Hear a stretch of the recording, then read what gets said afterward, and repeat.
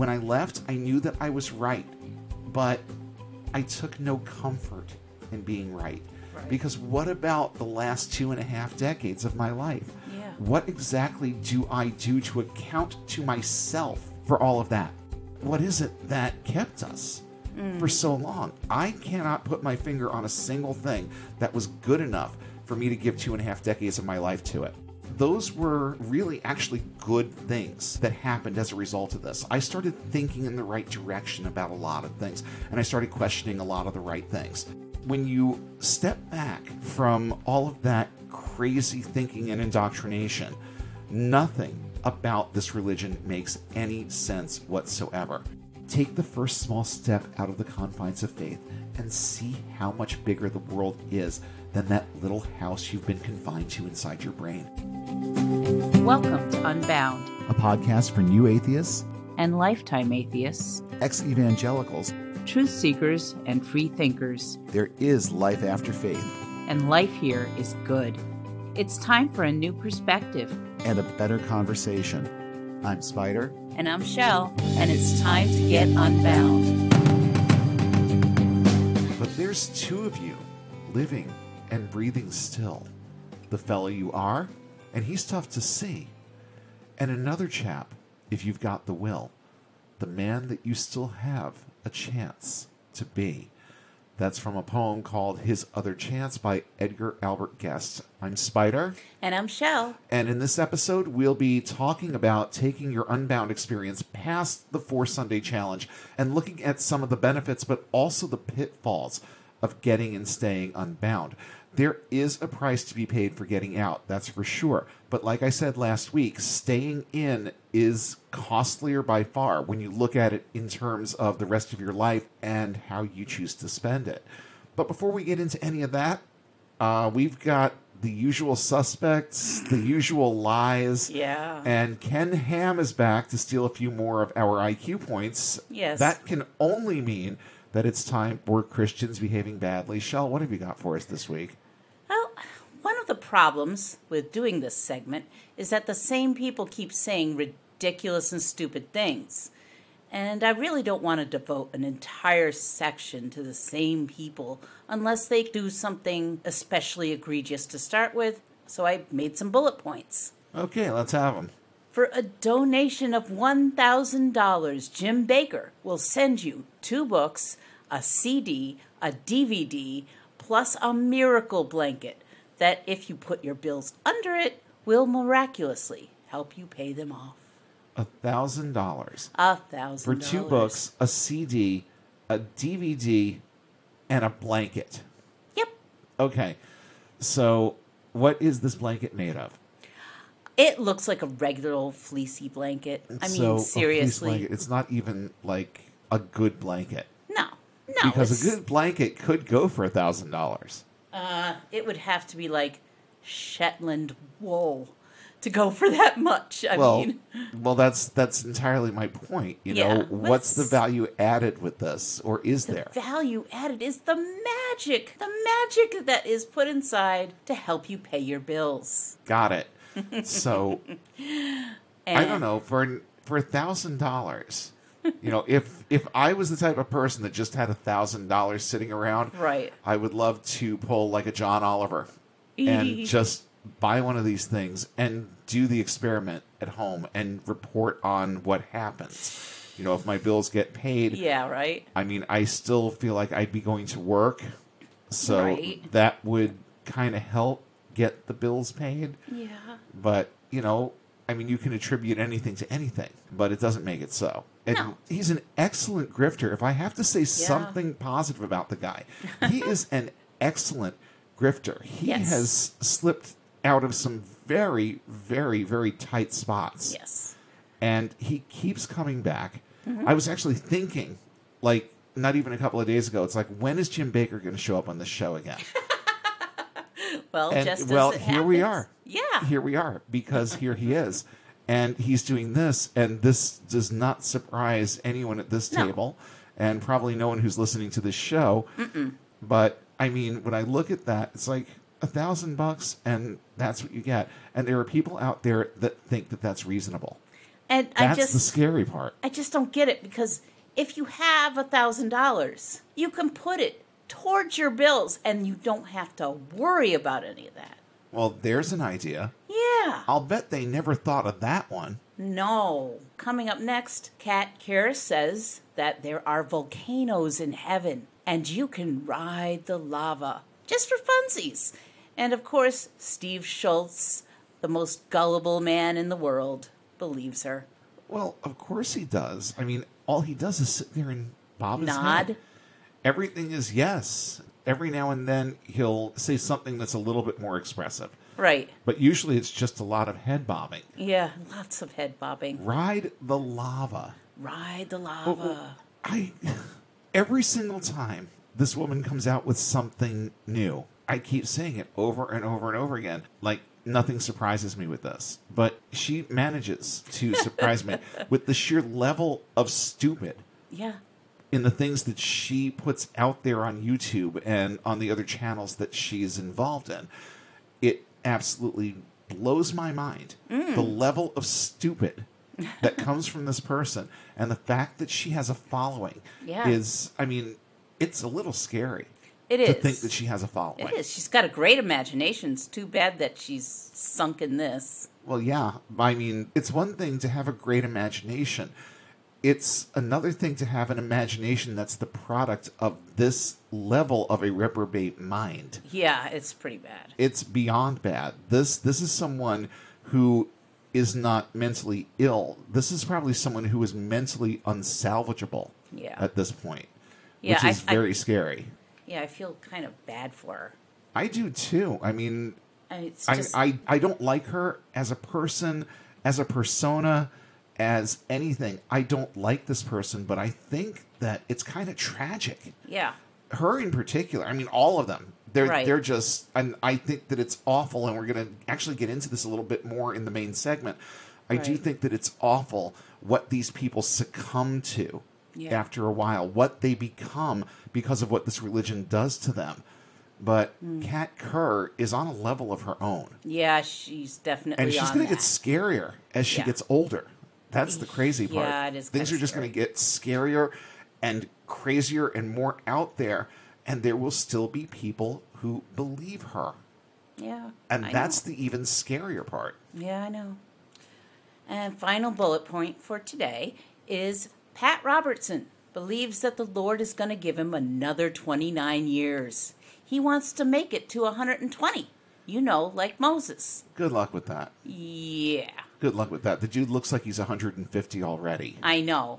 It's kind of... He's aged a lot. I mean, I remember his kind of botched presidential run.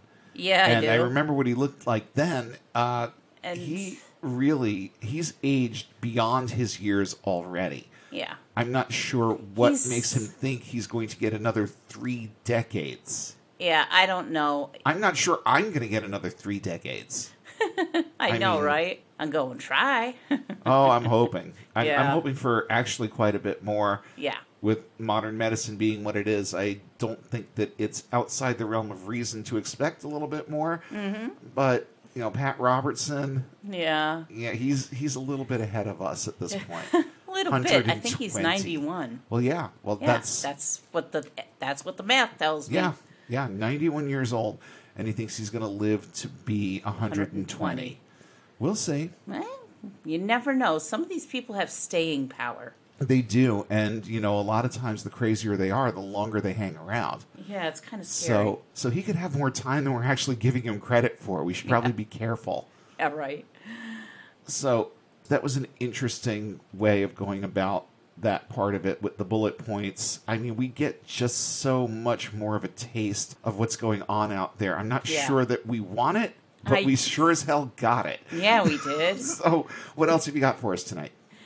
Well, in This Again news, we have right-wing pastor Perry Stone, who said on his live stream that we don't have to worry about climate change or environmental issues because Jesus will fix all that when he comes back. But why? That's my question. Why fix it? Aren't we getting a new heaven and a new earth? Right.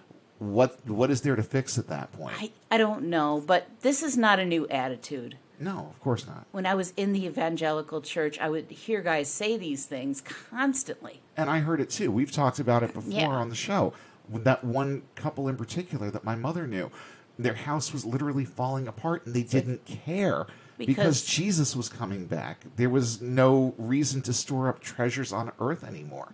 He was going to come back before the decade was out, and that was the mid-'80s. Yep. Oh, they really believed it was going to happen. Mm-hmm. Oh, they still do. They still do. But when half the country is burning and the other half is coughing with the smoke from said fires... Yeah, we know a thing or two about that around here. Yeah, we do. It starts feeling a little more serious. A little more. Many other pastors, some of whom we've discussed in this segment, have said similar things. Pastor John MacArthur of Grace Community Church in California has said God meant us to use this planet. It is disposable. Okay, can I have chapter and verse on that? Yeah, right? I know. Immediately I think of heaven and earth will pass away, but I mean, with all due respect, we still have to live here. Right. In the interim, and there's nothing. I mean, no man is supposed to know the day or the hour, right? So you don't know. So you just keep doing what you're doing. So don't throw it away just yet. Yeah, right. Ken Ham once said that the only climate change you need to worry about is going to hell. Because, of course, he did. And yeah. This is the same guy who has a sign up in his Ark Encounter exhibition that says, quote, "If I can convince you that the flood was not real, I can convince you that heaven and hell are not real." This is at the Ark Encounter, okay?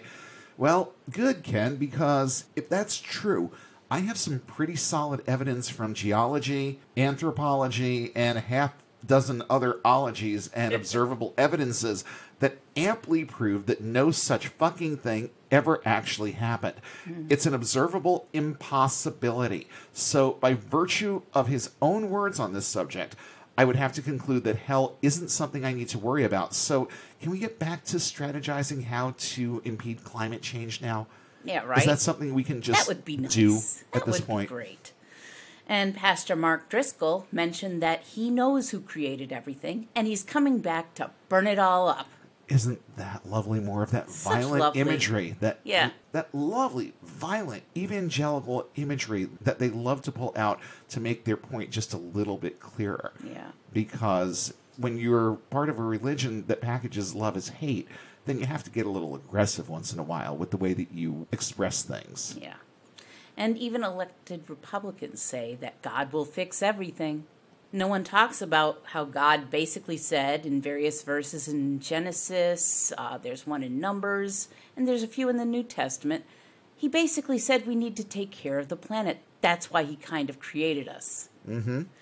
We were supposed to be custodians. Right. We were supposed to go into the world and subdue it, or whatever the words say. It said you will have dominion over everything. Right. But you're supposed to take care of it. You're supposed to be a good steward of what God has given you.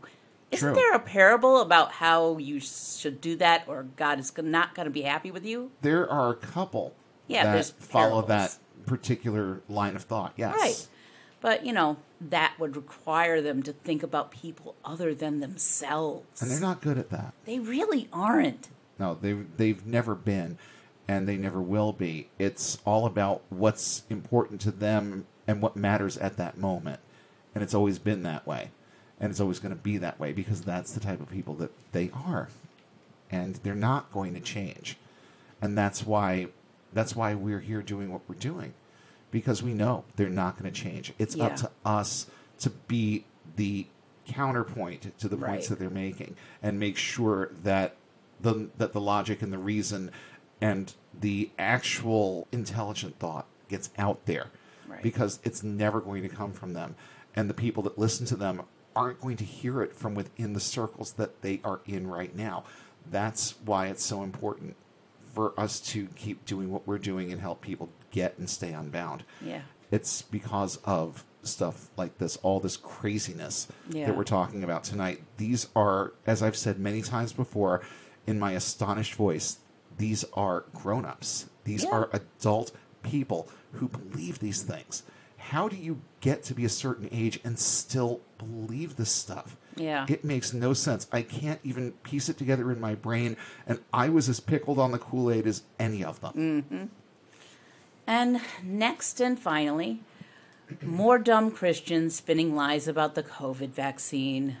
The right-wing legal group, Liberty Counsel, has been spreading lies about COVID as much as they can, considering their members are gullible and have no critical thinking skills. So they're average evangelicals. Right. Got it. Liberty Counsel's Vice President of Media, Holly Mead, claimed the vaccines contain graphene oxide for the purpose of controlling people and linking them to the internet. Here we go again. Of course, she has no scientific credentials whatsoever. Because of course she doesn't. Of course not. You don't need credentials to have these opinions and have people follow them when evangelicals are your target audience. Yeah. Who knows where she got that information? Was it from a disgruntled employee who was spreading disinformation, even though they were nowhere around the development of the vaccine? Who knows? And honestly, in Liberty Counsel's opinion, who cares? The main thing they're trying to do is spread doubt, and evangelical Christians are the sort that take Liberty Counsel's uninformed opinions and words seriously. They already don't believe COVID is really a thing, that it's a plot by the leftists to control everyone by apparently hooking us up to the internet? Isn't it the Bill Gates thing again? Yeah, it's all everyone that. being microchipped. Yeah, we're all being microchipped and connected to the internet, apparently. I have news for you, people. You're already connected to the internet. Yeah. Whether you want to think about it that way or not. Maybe Right. it's not a direct line to your brain or to your body. Right. But I'm sorry, most of us Right. carry these devices with us all the time that have us connected. These devices know where we are. Mm-hmm. They know where we've been.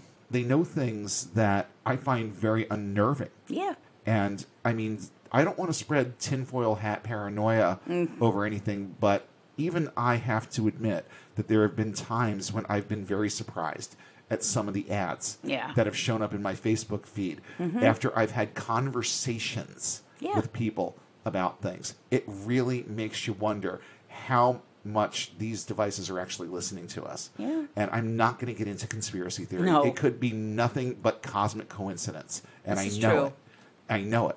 But I also know what technology is capable of. Yeah. And it makes it just a little bit scary to think about at times. Yeah. I mean, honestly, I'm looking for the conspiracy theory about the perpetual motion machines that control the weather next.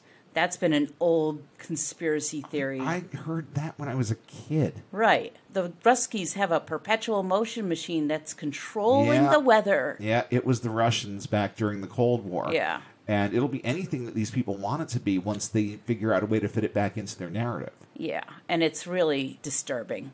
Honestly, I'm very disturbed about everything coming from that side of the aisle. It's crazy. It is, but let's not forget one crucial element to all of this.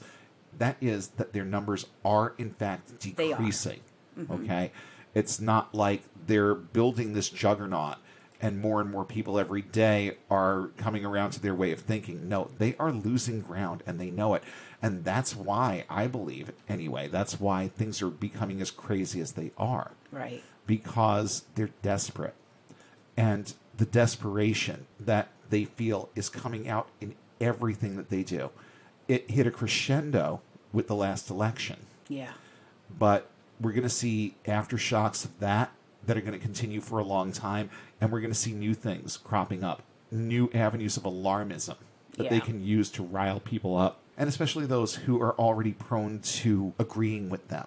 Right. And seeing their point of view. They're going to do everything in their power to cater to these people. They're going to do everything in their power to scare the living shit out of these people so that it keeps them in line. Right. And keeps them listening. And that right there is actually a good segue into what we're going to be talking about tonight. But before we get into that, I just want to let you know that our Patreon is live at patreon.com/Unbound Podcast Network. Starting at $5 a month, just over $1 an episode. If you value what we're doing here and would like to see it continue, then please consider supporting our Patreon. You'll be doing a lot of good for us and for this show, helping us do more with the show as we go along, and also helping more people get and stay unbound. That, to me, is the most important part of this. If you don't have the means to help us financially, then again, just like I say every single week, tell someone new about the show this week. Tell someone that you know will be able to benefit from it, or who will at least be able to listen to it and relate. Leave those 5-star ratings, leave some good reviews, all of the things that we do in social media land.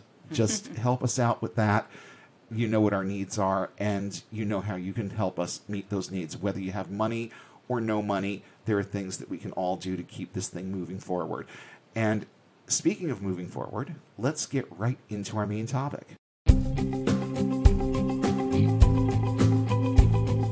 So we're talking primarily tonight about the subject of religious trauma syndrome. That kind of became the focal point of this, but I want to restart the clock from where we stopped it last week and look just for a couple of minutes at some of the questions that go through people's minds when they stop going to church. Now, last week we talked about my 4-Sunday challenge, where you just quit church cold turkey, figure out some more cool things to do with your time on Sunday, and get used to being able to just have that day for you. And here's what happened to me, and I know this is what happens with a lot of people after you've been out for a while. Now, remember, I also said that once you get through that first 4 weeks, reset the clock and go for another 4. Well, after you go through a couple of these cycles, I think that this is what you're going to find starts to happen. You'll start questioning a lot, and those questions will take the form of things like, why did I believe this for so long? Yeah. That was a big one for me. Like, what was it about this? There's nothing that's really appealing about it. That's the crazy part. There's the emotionalism and sensationalism that they pepper the whole thing with to keep your interest. But at the end of the day, there's so little to this, and there's so little to like about it that it really makes a person wonder how this thing could ensnare someone. A smart person, 2 smart people. We're very smart people. You and I got some brains between us. But what is it that kept us for so long? I cannot put my finger on a single thing that was good enough for me to give 2.5 decades of my life to it. Yeah. I can't come up with one single solitary thing.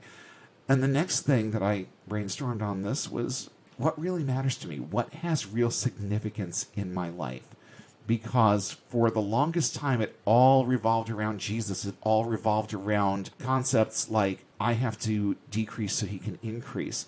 Right. Well, it never occurred to me when I was in to think terribly long about what really matters to me, because the only thing that mattered to me was doing what God wanted. Mm-hmm. And it was that way for a very, very long time. I didn't make decisions on my own.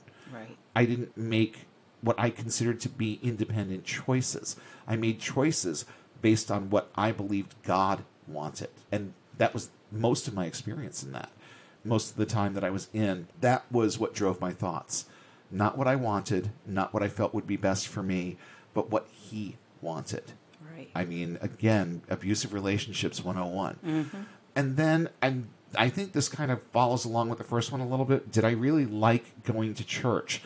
Did I like going to church? Yeah, no, not really. To be perfectly honest, I didn't like going to church. I liked being involved in church. Right. I liked when I was part of the music ministry. I liked when I was in the Episcopal Church and I was doing the readings and I was the communion acolyte. I liked that. I liked having something to do. But a church service in and of itself, I could take or leave. Honestly, I could take it or leave it. There were a lot of Sundays, especially as a teenager, when I knew that I had friends that were out doing other things and I was sitting there in church.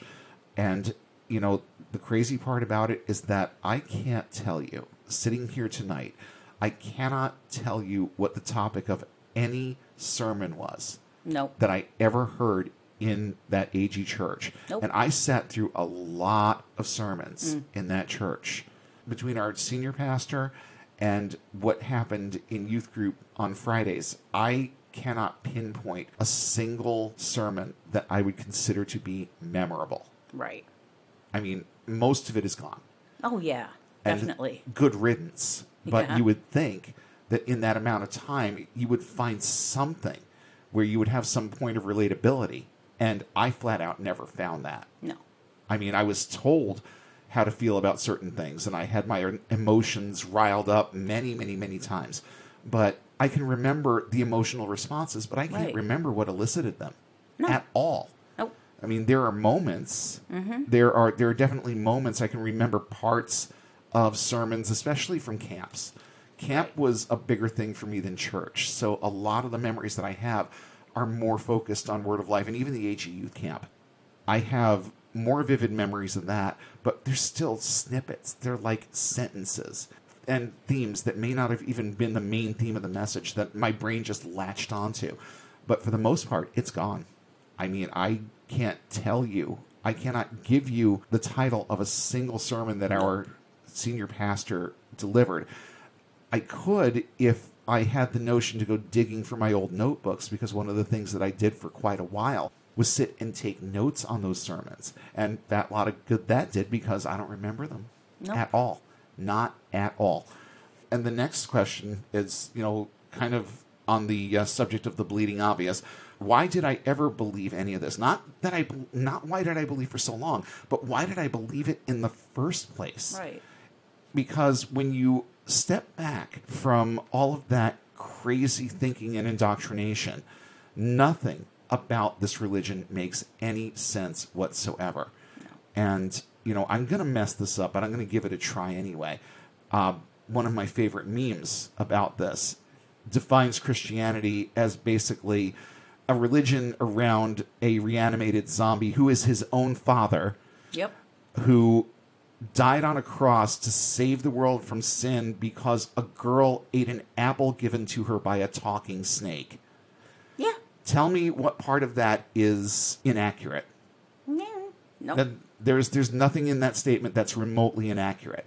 So when you look at it, when you break it down to brass tacks, and you understand that this is what your faith was, you're going to look at it and say, seriously? What the fuck? Why on earth did I ever believe any of this shit? But the problem is, it's very tenacious.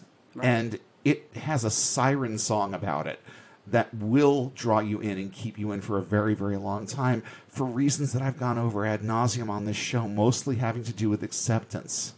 For me, anyway, it had a lot to do with acceptance. And it was a place where pretty much everyone was supposed to be allowed to fit in. We didn't have any identity, but we fit in. Yeah. We sure as fuck fit in. But there were also things that I noticed beyond the questions, beyond the how could I be so dumb kind of things that go through your mind when you start thinking a little bit more clearly. There were things that I noticed when I got out of the habit of going to church. For starters, I know I was thinking a lot more clearly. Right. I was still depressed. I've always been depressed. Didn't realize it for years and years. But even in the midst of all of that murky thinking, there was more clarity with that stuff out of the way. Now, note I said more clearly, not clearly. Right. Because clearly is a process. And I'm not sure I'm there yet. No. But at this point in time, I can tell you I see through much more than a glass darkly with this. Definitely. I see a lot more than I ever would have if I had spent more time in it, that's for sure. I also started questioning things that it never occurred to me to question before. Like the whole concept of the needle in the haystack. I've brought this up. I don't know if I brought it up on the show, but I know that I've brought it up in conversation a lot of times, where it seems a little bit unfair that a God who is supposed to love everybody equally on this planet would take this thing called Christianity and hide it like a needle in a haystack for people to find. Okay, you have to find Jesus. Okay.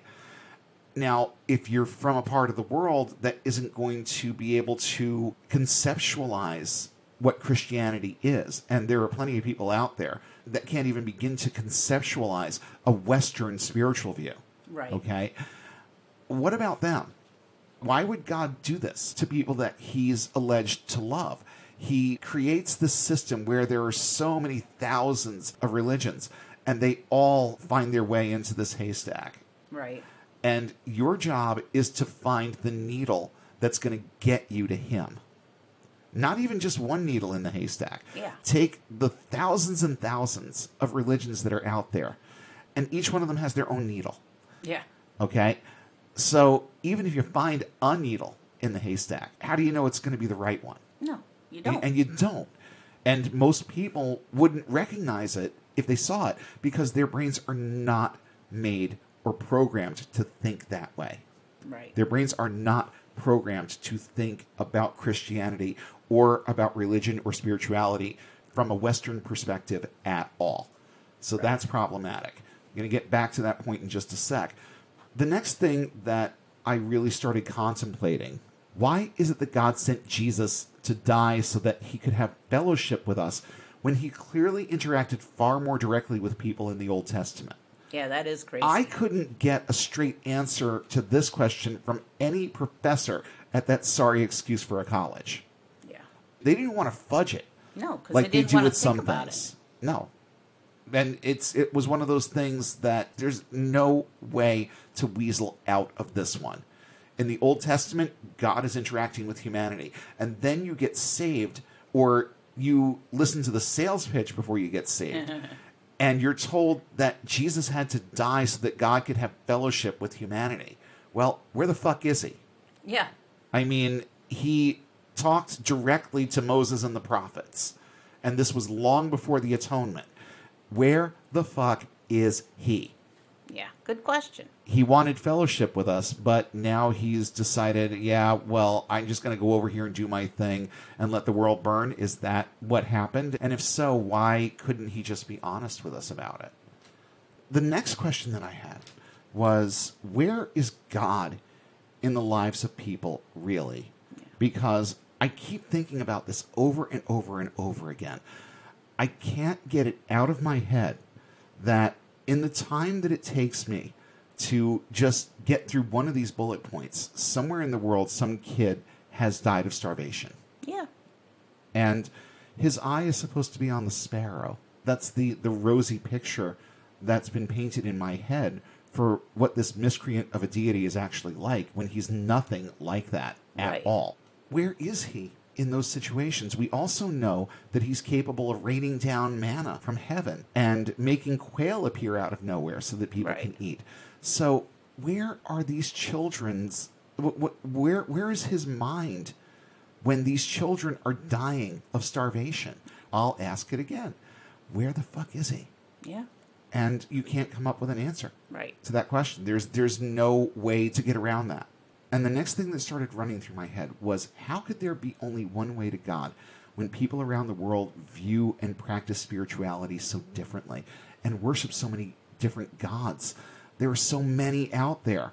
Where did these all come from? If he wanted to be known and he wanted to be the only one and he wanted all of the focus to be on him, you think he could have advertised himself a little bit better and continued to advertise himself just a little bit better throughout the centuries. I mean, to me, it makes sense. Right. If you want to be known, if you are the creator of the universe and you're real, why would you hide?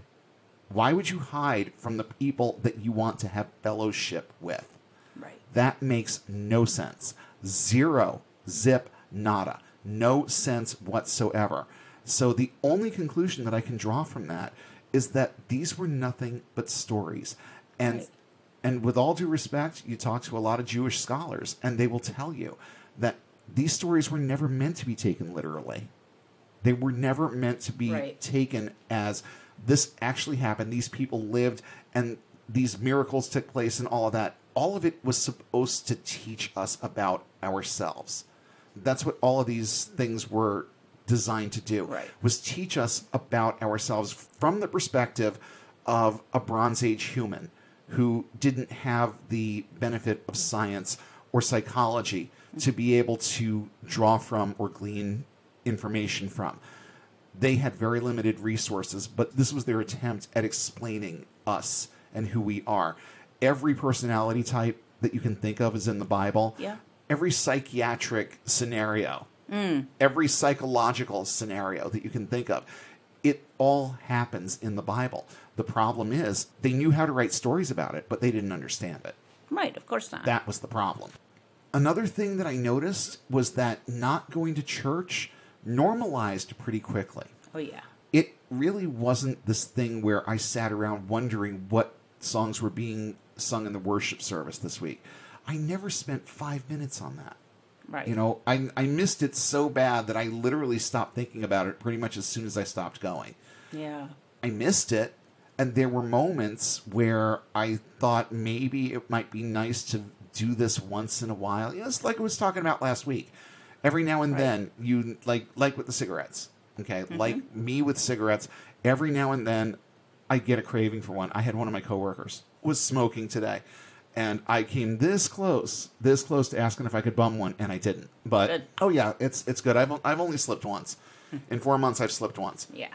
So I started thinking about church in kind of the same terms. You know, every now and then it might be nice, but it never materialized. No. I was never motivated enough to darken the doors of another church, and thank goodness I didn't, because it really just, you know, at that point I knew what I believed, at least to the extent that I was in Wicca and had all of these new beliefs.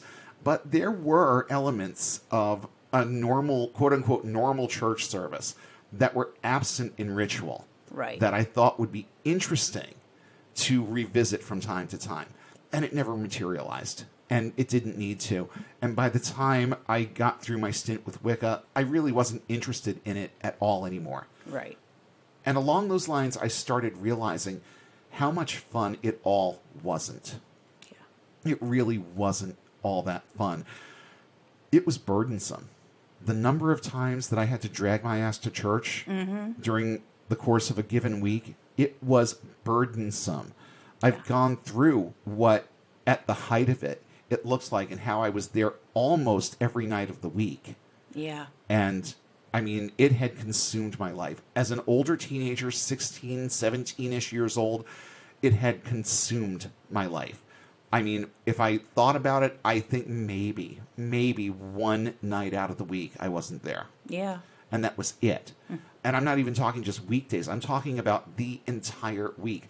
Let's think about Twice on Sunday. Let's think about youth group on Friday. Let's think about the infamous peer care on Thursday. Oh man, I'm so tempted to go into that story again, because I know there are people who don't know what the hell I'm talking about. But you can go back to our series on youth ministry, the youth ministry agenda, and you'll hear all about that, and in a couple of other places too. But none of it was fun. I'm just going to go on record. Youth group and the social part of it was fun. There were elements of every service that I enjoyed, especially the music. But at the end of the day, there were more Sundays where I didn't feel motivated to get out of bed and go to church. Not just because I'd been up watching Headbangers Ball until 2:30, which I had, but there was very little motivation. I didn't really get anything out of it personally.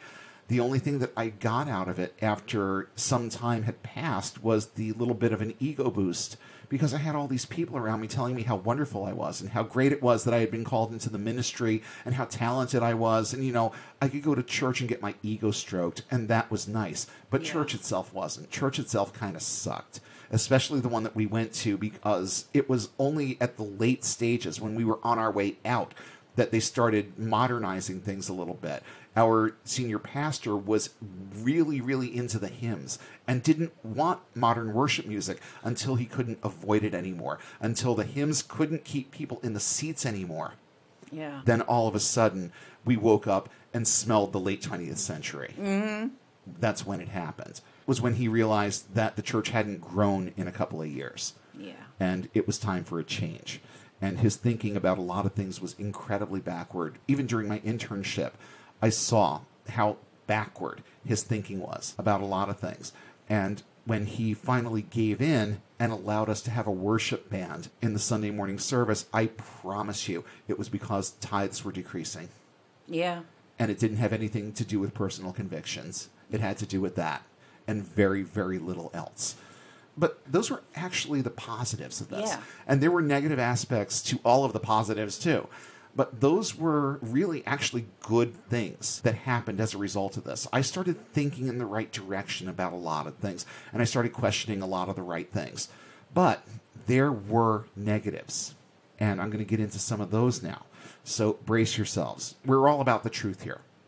And the truth isn't always pretty. It usually isn't. Yeah. Sometimes the truth is downright ugly. And so here comes some ugly truths about what happens when you leave. For starters, I realized right off the bat that I had lost the focus of all of my creative outlets. I had done music in every church that I had been involved in. Yeah. I had been part of the music ministry in almost every church. There's only one that I can think of off the top of my head where I spent most of my time in the pew. But in most cases, I showed up in town and the right people caught wind that I had musical talent, and that was the end of that. Yeah. I was in the music ministry. And I had actually written a number of worship songs that, you know, it makes me cringe to think about it. But even though it was a few years ago now, it was still decades after these songs were written. And I wound up in a church service at Faith Assembly, and there goes one of my songs up there on the screen. Oh, boy. And I'm like, oh, my goodness. They're still singing this song. They still don't know who wrote it because my name was nowhere on it. Mm-hmm. And I'm just like, they're still stuck on this. It's been 2 decades, and they're still stuck on, well, not 2 decades, maybe a decade and a half or so. Yeah. But they were still stuck on the same songs, which was, it was jaw-dropping for me when I saw that. But I did other things, too. I wrote skits for youth group, teen talent, and all of that stuff. I put a lot of my creative self into the things that went on in church, and my faith and my sense of creativity were tied very, very closely together. Yeah. And now all of a sudden, I find myself in a situation where I don't have that outlet anymore. I can't pull out my guitar and play and sing for people every week anymore.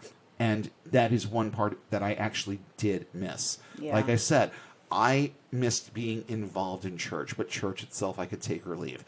And then it occurred to me that I would probably lose, and had rapidly, actually, lost a lot of people that I cared about. They were all suddenly not part of my peer group anymore because we didn't have this as the thing that bound us together. When it really hit me that I was out of this and that I didn't identify with these people anymore, the thing that hurt the most was the fact that that also included Vienne and Trestius. Yeah. Because if you Yeah. go back to episode 50, you're going to hear a lot about those two organizations and why I would miss them so badly. And, you know, I can't think of a single person in either of those movements that I still talk to. Oh, no. And it sucks. I mean, there are a couple from that time in my life, but no one from that movement. And I've said before, these were some of the best people in terms of if you're going to be a Christian, if you're going to be an evangelical, this is the right way to do it. And Right. a lot of them were part of these organizations. And it occurred to me that I would never get along with them anymore. There were no points of relatability with them anymore. And I wouldn't just shove them out of my life. They just sort of left by the natural course of events. Yeah. Because I wasn't involved anymore, and I wasn't there, and I wasn't part of that process anymore. Yeah. So, you know, it just sort of happened that I fell out, and no one really noticed. And you see, when I think about how awesome I thought that whole thing was, that's an important point, is that I fell out. And even though I'd been heavily involved with it for the number of years that I had been, I don't think that anyone ever, quote unquote, checked up on me. Nope. Not a single one.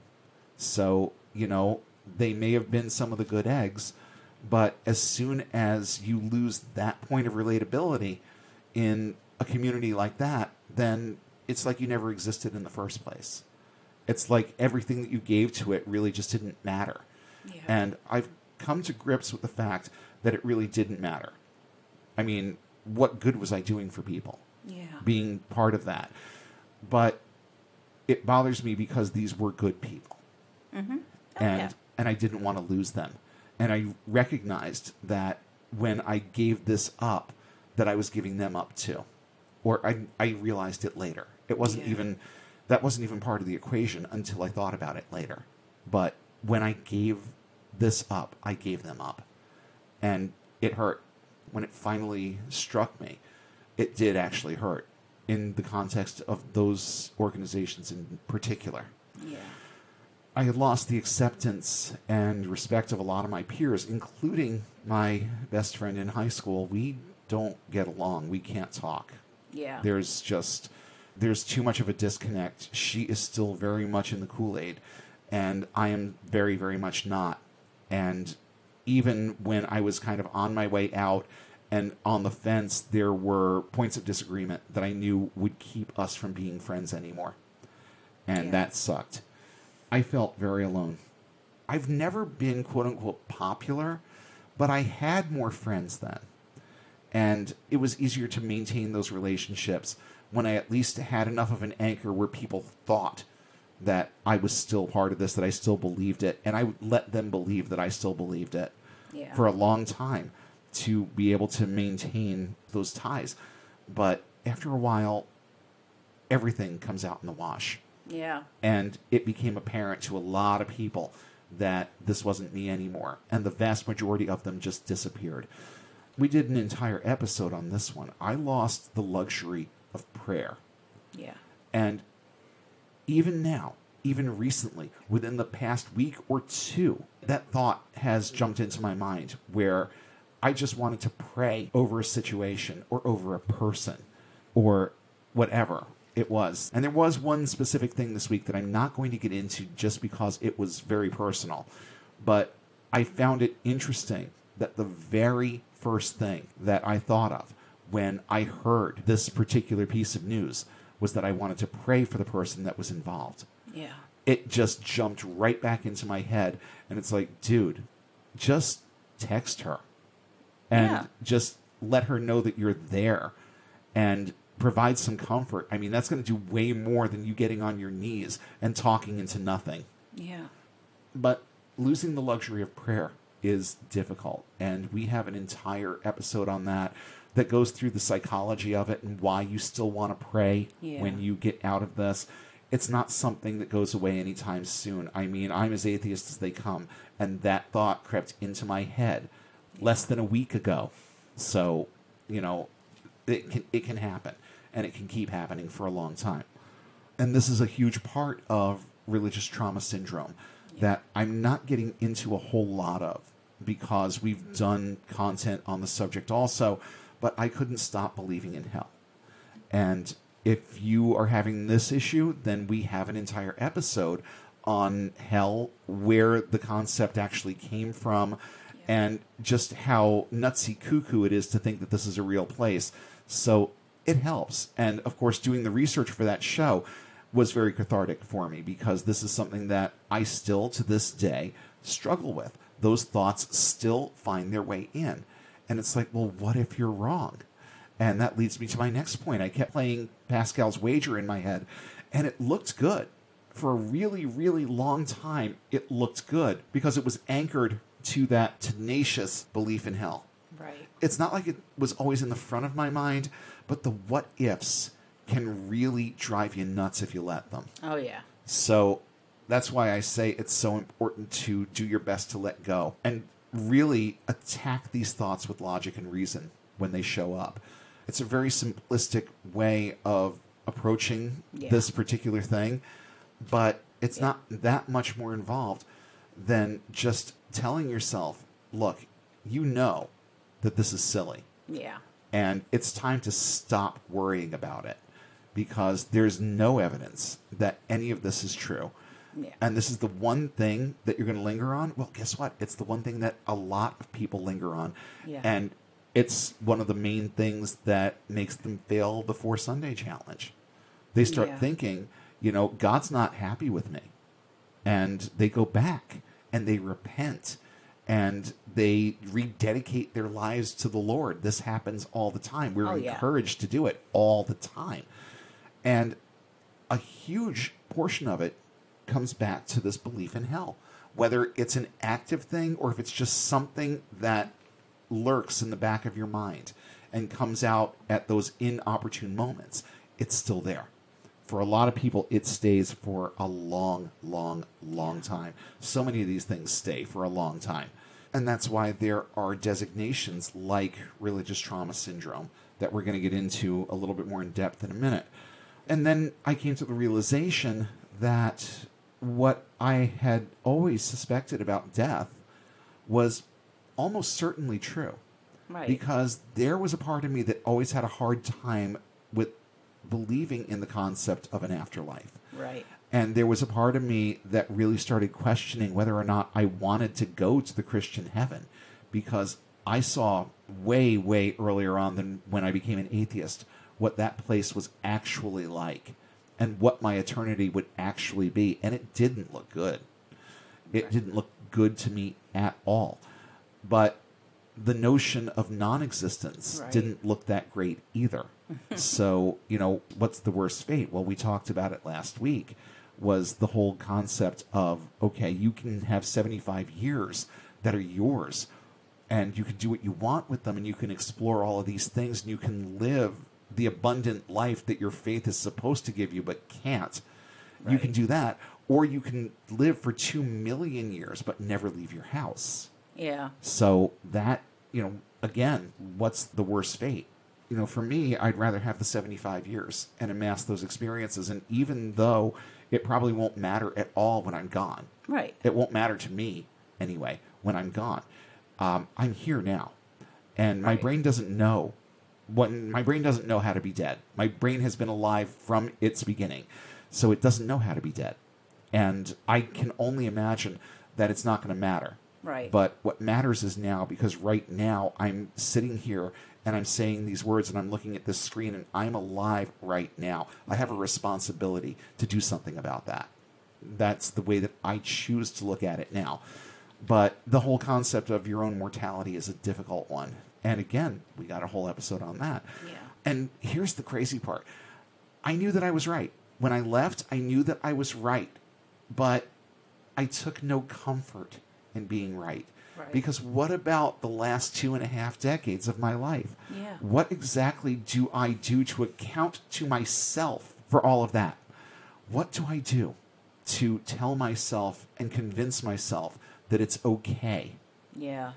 And that's a tough one. That is. And it made me feel very alone. It made me feel swindled. And it made me feel like a fucking idiot.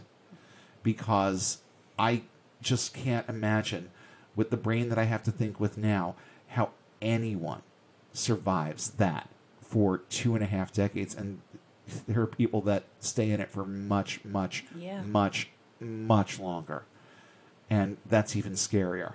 But in terms of me and my own life and my own responsibility to myself, it can be rage-inducing to think of the amount of time that was lost. But going right back to episode 1, you got to let go. Mm-hmm. You've got to let go of the time lost and understand that, this is something that happened. But we move forward. We don't move backward. We can't change what was, but we can change what is, and we can change what will be. Right. So, and that is our responsibility. The past, we have no control over that. We have control over now, and we have control over what happens tomorrow, if we're granted a tomorrow. So, to me, there's a sense of urgency to live and to do good things with the life that I have. Yeah. Because I only get the one that I'm aware of. This era was part of it, but it's over now. And I'm thinking clearly. And thank whatever you want to thank that I got out. Yeah. Thank me. Thank myself. Thank myself, because I listened to my brain. I listened to my rational brain. It said get out, and it may have screamed at me for a couple of decades, but I finally listened, and that's what matters. That's what counts. All of this is a cocktail of thought processes that blends neatly into a case of religious trauma syndrome, or RTS. All of the good meshed with all of the bad. While RTS is still not an official mental health diagnosis, it is taken seriously within the mental health community. It's a subject that, in scientific terms, is currently under basically peer review. RTS is believed to be on the spectrum of post-traumatic stress disorder and related illnesses. Now, all of those things, all of those bullet points that I went through were just the product of what I brainstormed out of my own head. Then I found an article on restorationcounselingseattle.com and found a whole other list with both similarities to what I came up with, along with several memory joggers that I'd like to share. Now, before I do that, I just want to add a little disclaimer here. I'm not citing restoration counseling or any other cited source in this episode as a reputable source of therapy or treatment for RTS. This is blog content that I'm getting a lot of this from. And it shows up on independent websites that contain some good information. I'm going to make the disclaimer and urge you to properly vet any and all parties who provide you with mental health services and never confuse blogging with peer-reviewed documentation. There are questionable treatment programs out there for this, with all the earmarks of someone cashing in on a current mental health trend. And every one of these organizations has their own blog. So be careful where you get your information from. Right. And be careful who you seek out for help. Evidence of this disorder is largely anecdotal, but it has a number of commonly observed symptoms that nearly always show up together. To be clear, religious trauma syndrome is not found in the Diagnostic and Statistical Manual of Mental Disorders. No mental health professional is going to officially diagnose you with this, but they will tell you if your symptoms line up with those of what is currently defined as RTS. RTS is not pseudoscience like, say, subluxation or reflexology or anything else that you can name that falls under that category. Right. To quote the article, religious trauma syndrome is in the early stages of research and is gaining traction as a legitimate diagnosis. Now, some of the symptoms commonly experienced by people suffering from religious trauma syndrome include, this is from my curated list, not the one that I brainstormed. There are going to be some similarities. Right. Confusing thoughts and reduced ability to think critically. Well, when you're in a religion that's all about trust and obey, for there's no other way to be happy in Jesus than to trust and obey, that's the type of thing that happens. Yeah. Negative beliefs about self, others, and the world. And we just talked about this during our Christians behaving badly. The world is expendable. Jesus is coming back. Why do we have to worry about storing up our treasures on earth? There's something so much better right around the corner. Yeah. And that breeds negative beliefs about everything. Yeah. If it's all expendable, then there's no value to any of it. Right. So why should we value the things that we do? Well, we value them because we live in this very physical, very material world. And we need these things to be able to survive. We need our house to be in good order.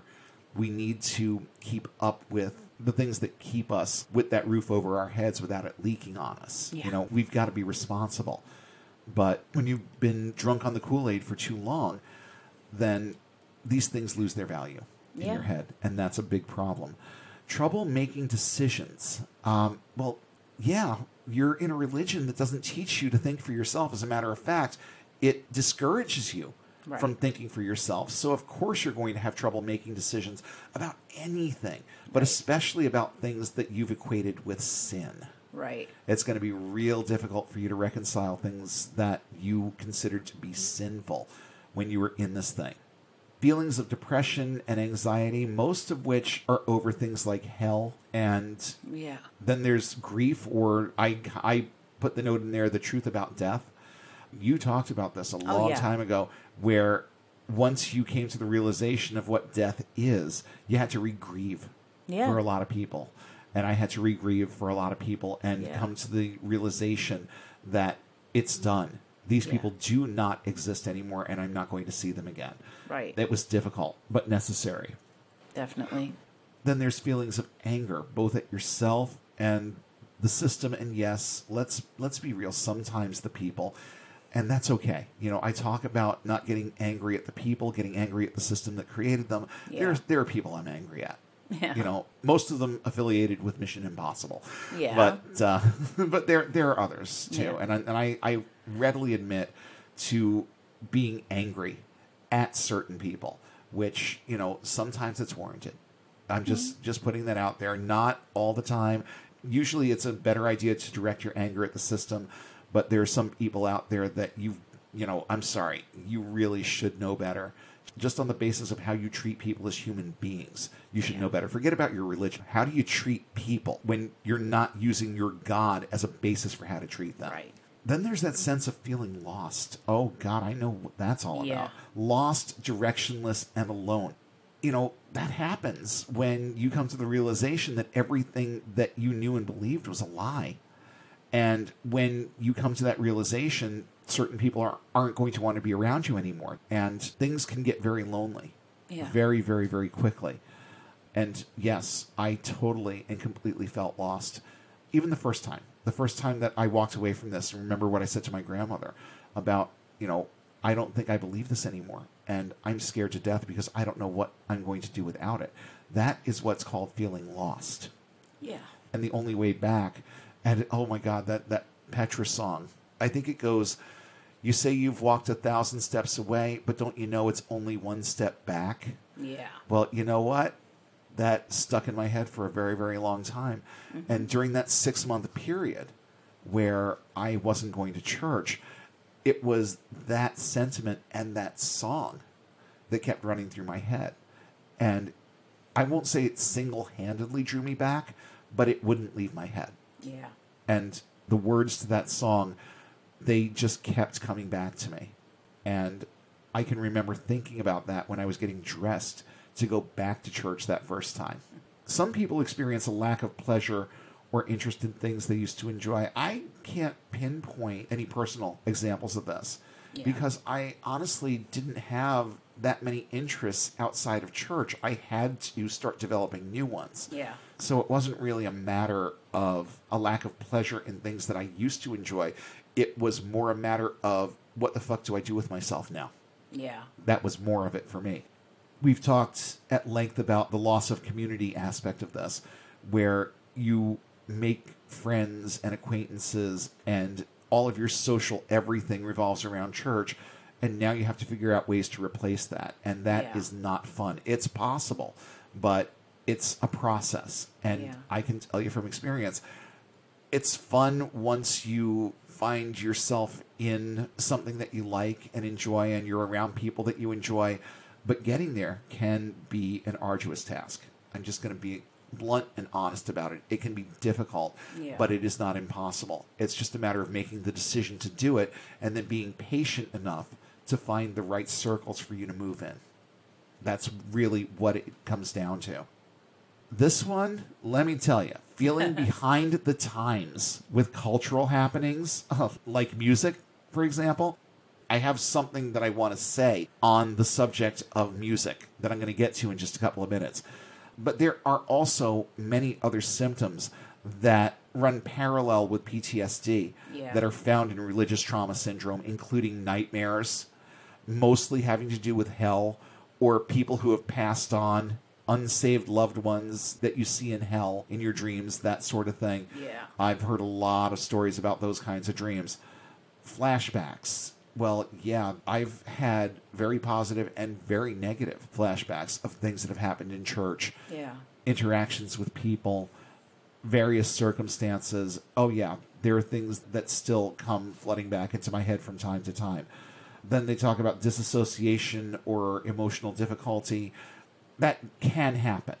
This is why last week I talked about having a strategy and having a plan and not just sitting there and looking out the window and wondering what song they're singing during the worship service. You have to have a plan. You have to be able to replace this thing with something more positive, or that disassociation can become problematic for you. It might anyway. I'm not going to say that that's the be-all, end-all, is to do what I said in a podcast episode. You still could go through that. But it's far worse if you just quit this thing cold turkey and sit there woe is me-ing your way through it. Yeah. That's where you start finding difficulty. And then there's the concept of emotional difficulty that goes along with this.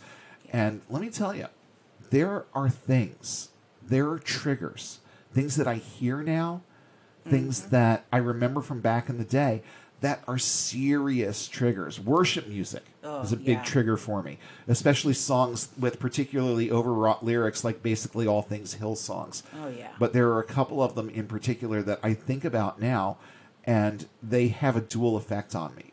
First, they tug at my heartstrings. Yep. And then they make me angry for tugging at my heartstrings. Okay? That's most of it. then there's listening to certain televangelists and self-proclaimed prophets, or having to hear even small excerpts of sermons that have a certain tone and pace. And it's very difficult to articulate this, but I think there are going to be people out there that understand what I'm talking about with that, where there's just a certain kind of preaching that is very typical to the more nutty end of evangelicalism. Yes. So when I hear that kind of preaching, which I've had to hear numerous times just in preparing some of these episodes and also on other podcasts when they play sound clips and whatnot, it can have a very triggering effect. Yeah.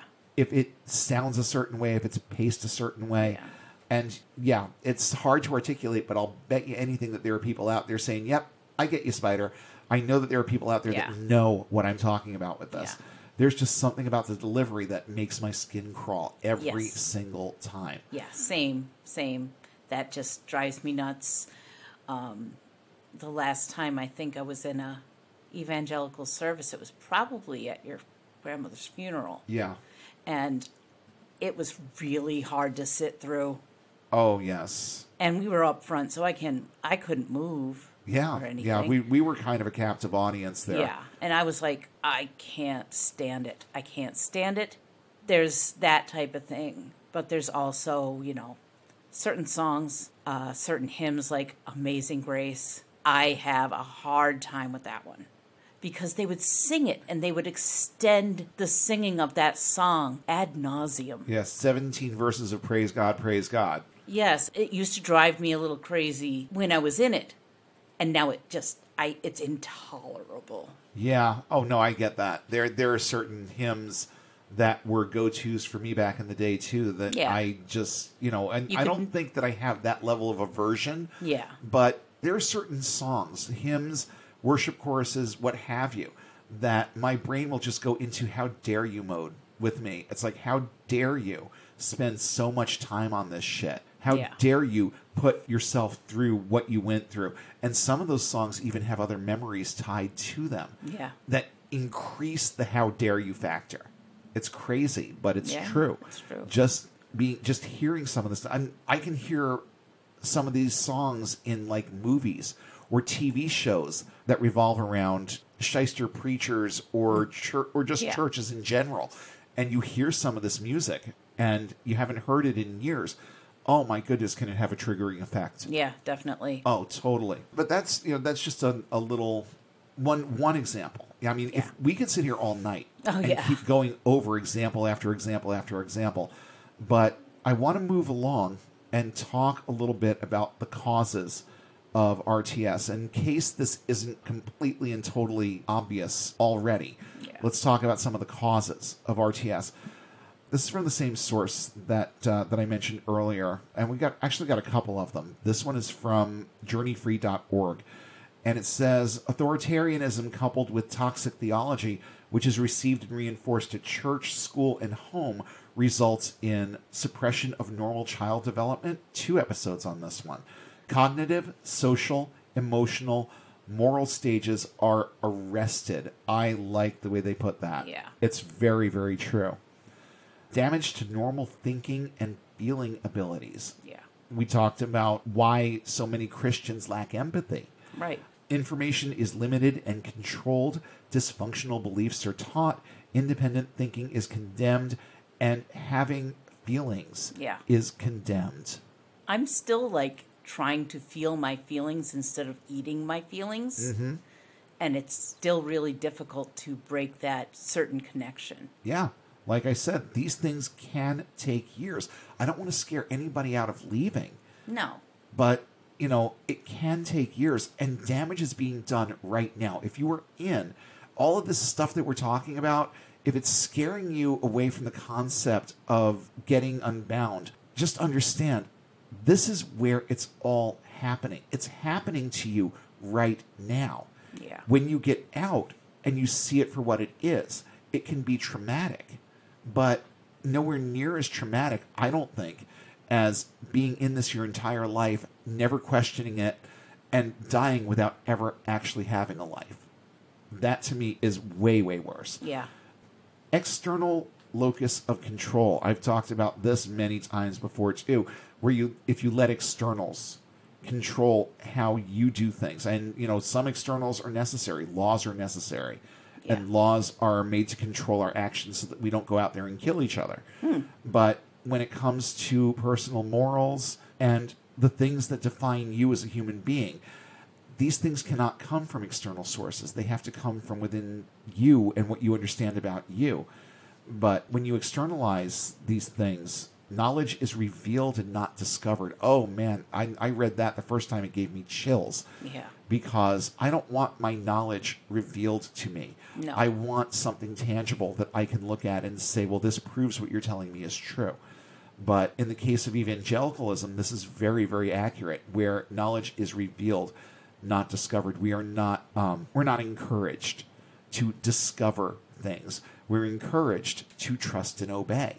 Right. For there's no other way to be happy in Jesus than to trust and obey. Mm-hmm. Then there's the physical and sexual abuse aspect of this. If you're coming out of it and you were, let's say, you're one of the ones that was abused by a Catholic priest, and let's not even vilify the Catholic Church, because this happens in evangelical circles all the time too. Yeah.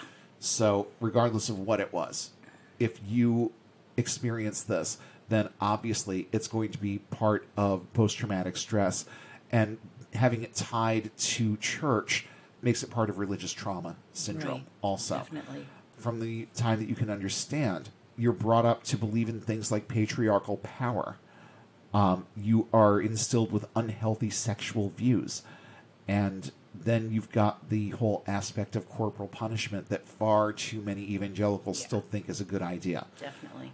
Individuals suffering from RTS may be struggling with, and this goes back to one of the other articles that are in the show notes, black and white thinking.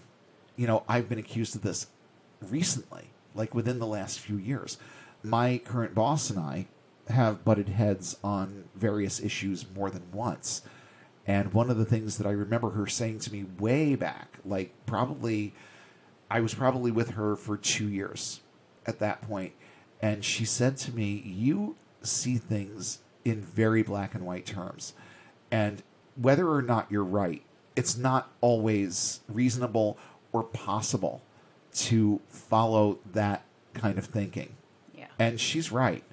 I mean, when it comes to things that are open to interpretation in terms of morals and ethics, then it can be dangerous to think that way, because you never see other points of view. And that's the point there, is that you need to be able to see other points of view and once in a while make some concessions, which is very difficult for someone coming out of this. Irrational beliefs, well, do I really need to go into that one? Come on. I gave a prime example of it earlier. Difficulty trusting yourself. Trust in the Lord with all your heart. Lean not on your own understanding. This is what we're taught. Yeah.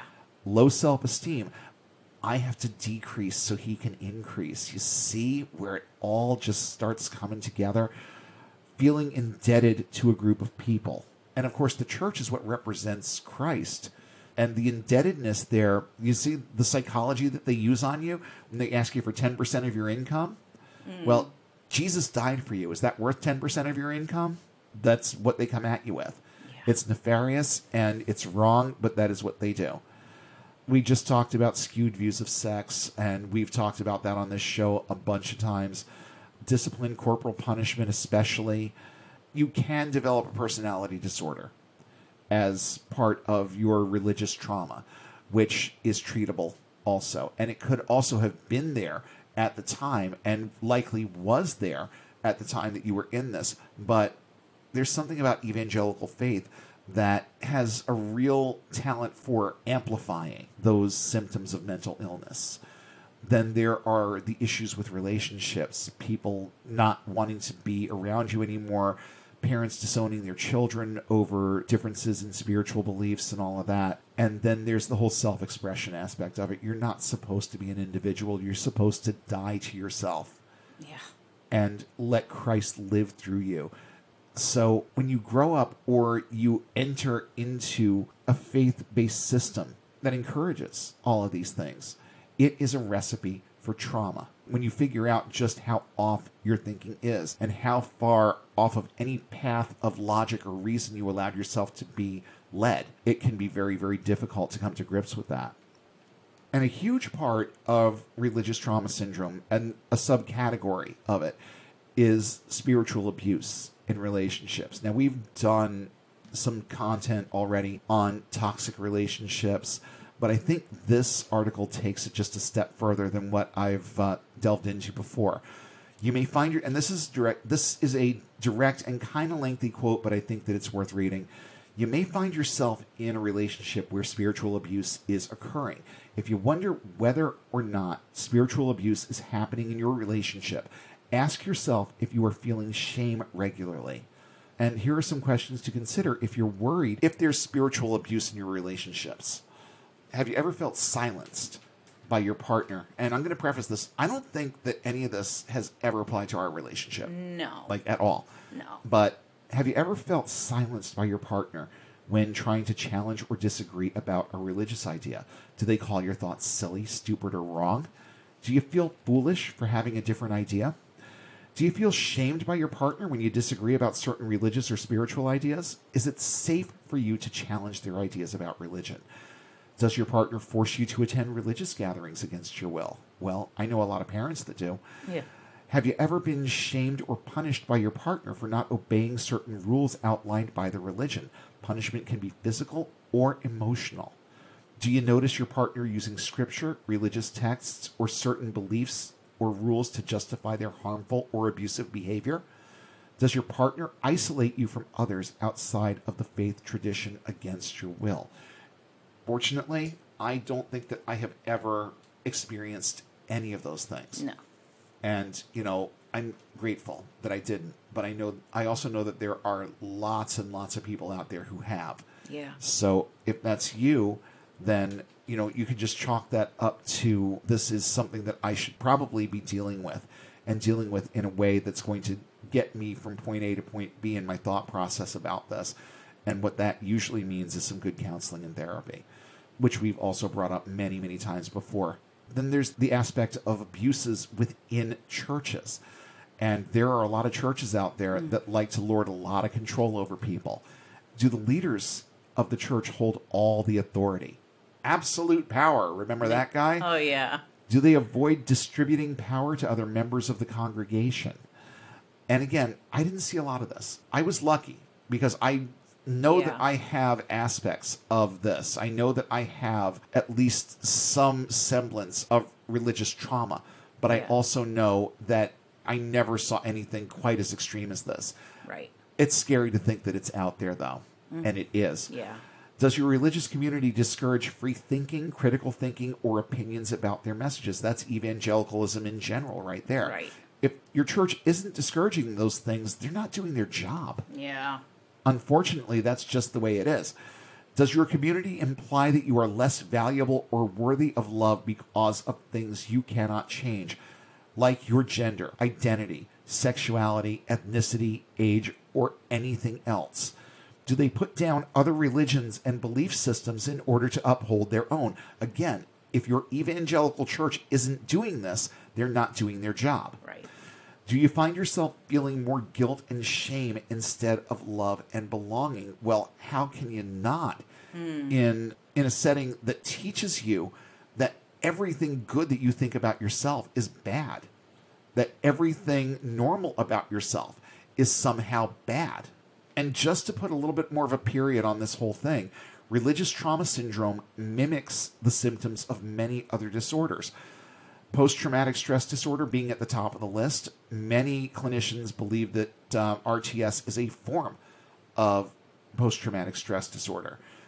Clinical depression, anxiety disorders, bipolar disorder, and some of these things can be developed. Like I said, some of them may have existed when you were in it, but some of them can develop as a result of it. Obsessive compulsive disorder, borderline personality disorder, eating disorders, social disorders, marital and sexual dysfunctions. We've talked about our wedding night and honeymoon. Suicide, drug and alcohol abuse, extreme antisocial behavior, including homicide. That's very extreme. That is but very it does happen. Yeah. It does happen. In general, people who have not survived an authoritarian fundamentalist indoctrination do not realize what a complete mind rape it really is. That's another quick little quote from the same article. And that right there, I think, is an awesome description. A complete mind rape. The things they ram into your mind do damage, pure and simple. And rape is just one colorful descriptor that fits here. How about gaslighting? Yeah. Just as a teenager, there was an onslaught of attacks on my mind and an out-and-out hijacking of my thought life. Everything that was fun but not Christian was sinful. Yeah. Movies, secular books, secular music, even just having normal feelings for someone of the opposite sex. Dating was taboo in a lot of evangelical circles. Then there was the constant scrutiny about my behavior and how I spent my time. I always felt like I was under a microscope. I always felt like I was being watched, and it felt awful. It really did. I felt like I had things to live up to that I didn't deserve to be made to live up to. Yeah. I was judged and shamed if I wasn't in church every damn time those doors opened. Sunday morning, Sunday evening, Wednesday family night, Friday youth group. I was so afraid to say no to anything church related. I risked my job a couple times to make sure that I got to youth group or to a youth group event. Then there was the pressure to live up to a higher standard than anyone else in the youth group. I was vocal to my youth pastor about my ministry calling early on. As soon as I knew or had an inkling, I talked to him about it. And of course he was thrilled. But from that point forward, I was expected to behave like a little pastor all the time. If there was sarcasm, negativity, innuendo, and which I have always been a master of, if any of that came out of my mouth, I got everything from sideways glances to talking tos over it. I was always looked up to and felt like I had a reputation to live up to. And, I was about to say that I don't know why, but come on, of course I know why. It's because of all the things that I just said. People saw that. They saw someone in me who was, quote unquote, more spiritual than they were. And the worst part of it was that I knew better. I knew me, and I knew that I wasn't more spiritual than they were. But I knew what the persona looked like to them, and I didn't correct them. That was the thing. And I hid a lot of me from a lot of people. When I say a lot, I mean a lot. There were things that I wouldn't dare talk to my youth pastor about that were going on in my head. There were certain habits and certain thoughts that I wouldn't dare talk to him about or anyone because it left me vulnerable, and I couldn't afford to be vulnerable. I had to maintain the persona. And then there was the time when I quit listening to secular music for 2 years. And I'm going to just give a quick little picture of what this looked like. Now, consider that this happened in the middle to late part of the 1980s. I want to say this was 1986 to 88, somewhere in that neighborhood. And now think about all of the amazing music that came out of the pop world during those 2 years. Yeah. And the fact that I was oblivious to most of it because I was listening to nothing but Christian rock tapes. That was it for like 2 years. And I was very self-important about it too. And I started feeling like I was better than a lot of these people because they were still listening to all this heathen secular music. And I was a real Christian because I loved God enough to not let that stuff inside my head anymore. But, of course, that was just me and my deluded way of thinking about things. And I've said it before, I was a little bit of a self-righteous prick. And I knew it. But I also knew that that was the persona that was being built up around me. And there was really not much I could do about it. I had to kind of roll with it. But yeah, for a good 2 years, I didn't listen to any secular music. And whenever I heard little snippets of anything on the radio, it felt threatening. It felt threatening to be around it, especially if it was even remotely in the context of something having to do with church. Because a lot of those kids snuck in a lot of secular music and listened to it on the vans and were off in corners and listening to their newer tapes. And I judged the living shit out of these people for it. And it kind of sucked because it made me look like that much more of a judgmental little prick. Mm-hmm. Okay? It made me look way worse. And, you know, there was no reason for it. There was no reason for me to disconnect from pop culture the way I did. Oddly enough, I never stopped going to the movies. That was something that I allowed myself, and it didn't bother me that I was doing that. But the music, I think it just had a lot to do with the satanic panic and things that were put in my head at that time. I just decided that this was one thing that needed to go, and I let it go for way, way longer than I should have. And I destroyed a lot of music that I shouldn't have and miss it. Some of it's been replaced, but a lot of it hasn't, and I still miss it. So as we're winding things down a little bit here, I'm going to address the question, at least as it pieces together in my head, of what caused the trauma. What was it that led to me having what I believe to be at least a mild case of religious trauma syndrome? Because I don't want to say that I have PTSD per se, but I have these elements of it as they relate to this emerging disorder. What caused the trauma? Well, what would you say is the worst thing about every last thing that I mentioned so far? It comes down to this one thing for me. Yeah. There is a single, inescapable, rage-inducing common thread here that I'll bet you can't put a finger on, especially if you're still in this or have only been out for a little while. And if I'm making you think about this for the first time, I apologize, but better now than later. The worst part of all of this is how I never had to go through it in the first place. It was never necessary for me to go through this in the first place. I asked to go to Word of Life, and I asked to go every subsequent time I went back. I asked to go to the Faith Assembly Youth Group.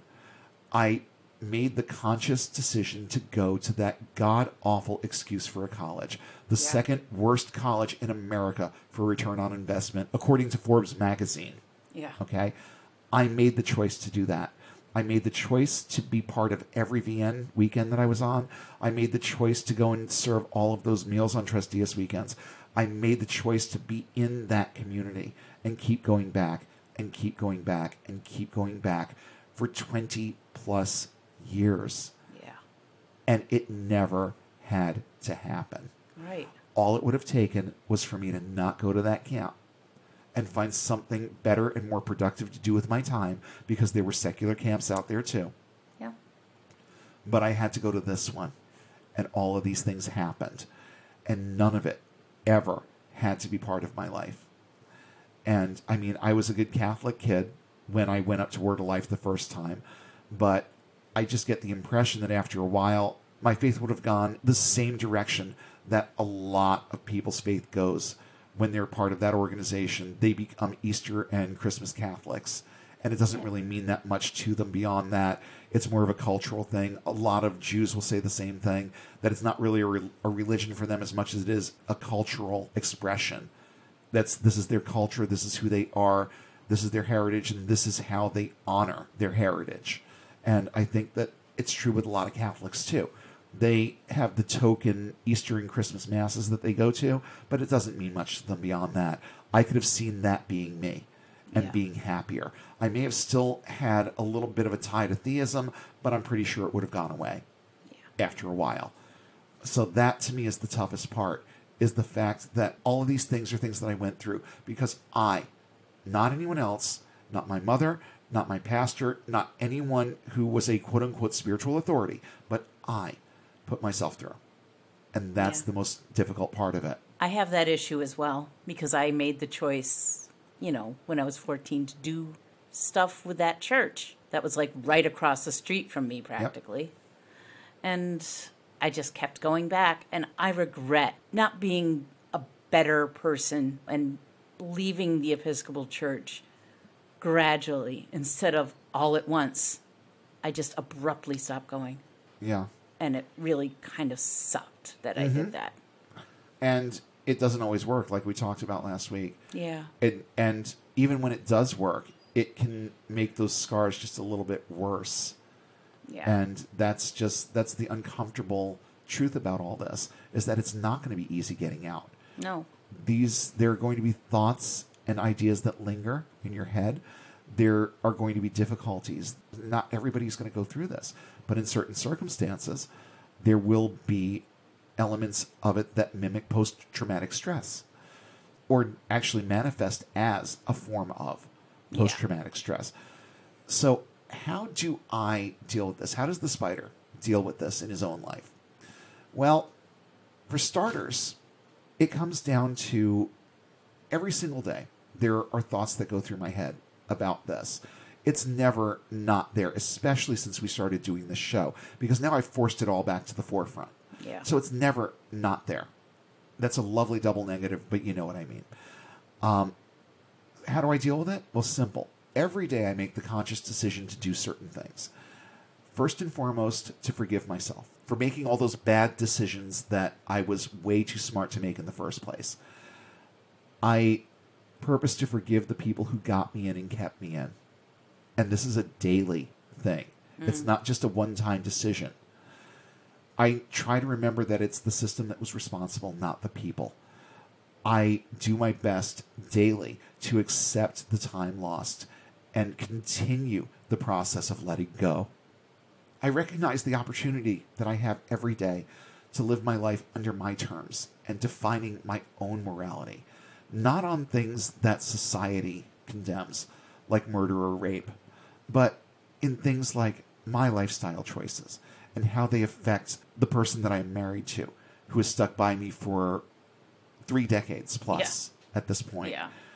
I think about these things and understand that I'm better at defining my morals than any religion would ever be. Yeah. Because I know me.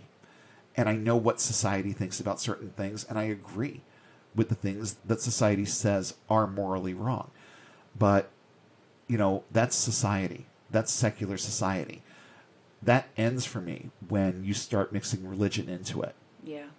It's amazing what happens when you detach your morality from religion and the way that you start looking at things and how insignificant some of these things that they place so much stock in actually are.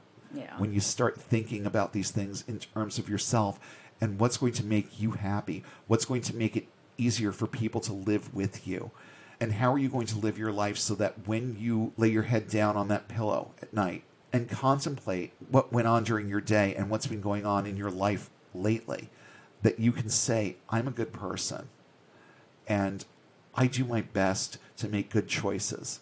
I don't always succeed, but I do my best. And that's all that anyone can really hope for. It makes it a lot easier to be comfortable with the notion of deciding your own morals and your own ethics. Next, I remind myself that in most matters of morality, I have no one to answer to but myself, and how much easier it has become to make good and right decisions since I ditched the notion of sin. Finally, I work on me constantly, trying to be honest, transparent, and moral in all of my decisions. Every day in every way, I'm getting better and better. And I keep telling myself this. It's true. It's a good mantra. I try to be slow to anger. It doesn't always work. But it works a lot better now than it did before I got into therapy. Oh, yes. I've tried daily to become more at peace with my past. I try daily to become more optimistic about my future. Because right now, it looks pretty good, doesn't it? Yeah. Good things are happening here that I might get into in the next couple of weeks. It might be necessary to get into in the next couple of weeks because I might have to take a couple of weeks off from this and let some of these changes that are happening happen. Yeah. That's a little bit of a tease for you. Maybe next week I'll go into that just a little bit more. But good things are happening in this house right now. Very good things that, 6 months ago I didn't even see.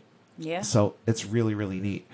And last but not least, the number one thing that I'm doing right now to work on me is staying in therapy. Yeah. It's necessary. When you have any kind of post-traumatic stress or any kind of mental anything going on that's bigger than you can handle on your own, then you need to have help. So the biggest thing that I am doing and can do for me through all of this is staying in therapy and working this stuff out week to week and getting to know me better through that process. We've done so much content on why therapy is a good idea. I will again refer you back to past episodes about that. But I want to wrap this up because we're going wicked long. And it's okay. It's perfectly okay. But I think it's time to put a cap on all of this and say goodnight for one more week. Yes, leaving religion can be traumatic. Seeing your situation from a getting unbound perspective can shine light on things you'll always wish you had a little bit less clarity about. Let's just put it out there. But it's important to understand what caused the trauma if you want to heal from it. Will you always feel better if you just stick with your routine, keep going to church, keep pretending to believe because doing that comes with friends and entertainment and good vibes? Here's the question. Do you want to feel better or be better? Because I can't see spending my entire life clinging to things that aren't real just to attend a picnic or a prayer breakfast once in a while. There are alternatives, and you'll find them. But if leaving my religion won't make me feel better, then why leave? Like I've said a few times now, today and last week, the trauma happens while you're still in. Seeing it for what it is and severing its influence on you is crucial to learning how to think for yourself. Ask yourself, do I like always feeling like I'm being watched or scrutinized? Do I like feeling pressured into going to church or spending all my free time at church functions? If what I believe is true, why do people have to be threatened with eternal torture to embrace it?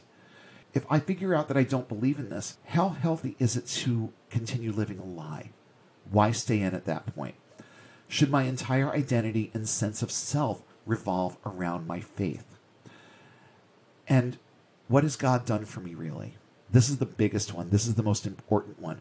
What has God done for me, really? Can I even come up with one good thing that's happened in my life that can't be attributed to the kindness, empathy, knowledge, or skill of other people? Because that's where your help comes from.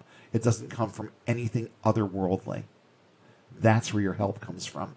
People who are kind, people who are empathetic, people who are knowledgeable, like doctors, and skilled in areas that you're not, where you need help, especially with your physical being, but your emotional being as well.